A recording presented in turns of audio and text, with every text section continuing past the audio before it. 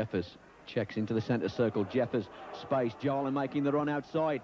Jeffers on his own outside the area to Joe Allon. Another chance for Joe Allon. Shoots, goal! Joe Allon has put Port Vale 2-0 in front.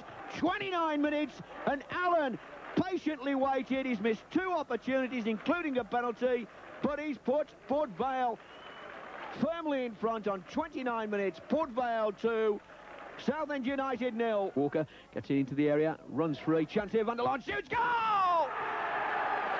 Port Vale 3-0 in front, and it's Martin Foyle got the final touch. Van der Laan squaring it into Martin Foyle, and Martin Foyle drilled it in as the ball ricocheted off the defender from Van der Laan's first shot. Foyle pouncing, and Port Vale driving home the hammerhead to put them very much in control of the situation here. So a goal coming just 10 minutes into the second period to add to the goal. 5 minutes in the first, Robin Van der Laan. 29 minutes, Joe Allon. And now 55 minutes, Martin Foyle. Port Vale 3, Southend United 0. Vale on the attack again. That's the way it's been. Martin Foyle. Joe Allon in the penalty area. Breaks free. Ray Walker. Still a chance for Walker. Shoots, goal!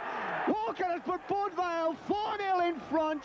Classic goal, and Vale are really turning on a firework display here. It's really jumping jacks and whatever you want to call it. It's bonfire night, and everything's alight here at Vale Park. Van der Laan is Vale on the rampage. Joe Allon going through the middle. Martin Foyle peels away to the left in the inside left channel. Joe Allon going wide. Van der Laan making ground to the edge of the area. Comes in. Chance for Andy Porter. Porter will shoot. Shoots. Goal! Port Vale 5-0 in front. Andy Porter, terrific strike. Port Vale 5, Southend United 0, and the roofs fell in.